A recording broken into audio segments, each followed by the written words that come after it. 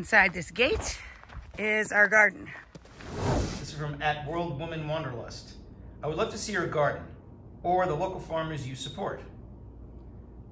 Wait, I'm just trying to get over her handle. World Woman Wanderlust? Wanderlust. Wanderlust. That sounds amazing. Okay, sure, we'll show you the garden. There's not much to see, we planted very late, but that will require a field trip. So we will insert the field trip here. So this is why it's a field trip. There's the back of our house. There's our little treehouse zip line. And up the hill, there's the sign that John bought me, old garden sign. Inside this gate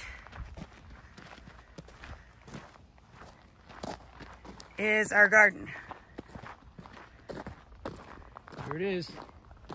Now this is a bit of a cheat in that we've had to replant it 3 times. We have a groundhog situation. And although I have met Bill Murray, he has not come here to deal with the groundhog yet. So The groundhog ate all of our asparagus, which was finally after 5 years. Yeah, it took more like 8 years for the asparagus to grow. So we have Christmas lights all around the top. And this is our garden patch. Lots of herbs, of course, beets, kale, lettuces, carrots, onions, zucchini, squash, little donkey cart in the center there. Kale.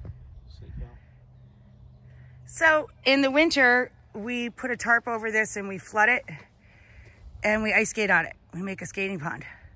Pretty cool. And then up the hill, there's a tiny orchard, and that's where Izzy rests. I love you, honey. And that's where John practices putting. I have a little putting green up there. He's a little putting green. And that's the shed we hide in when it's below 0 in the winter. And there you go, that's the garden. So everybody, this is Triple B Bella Boo Blue. The newest member of our family. Today is her adoption day, and we are celebrating life. You know, we lost our sweet beloved Isaboo during this run here from our home, but we feel closer to you guys, to our audience, and to our community than ever, strangely. This has meant the world to us, being so connected with everyone, and we're so happy we can share Bella Boo Blue with you.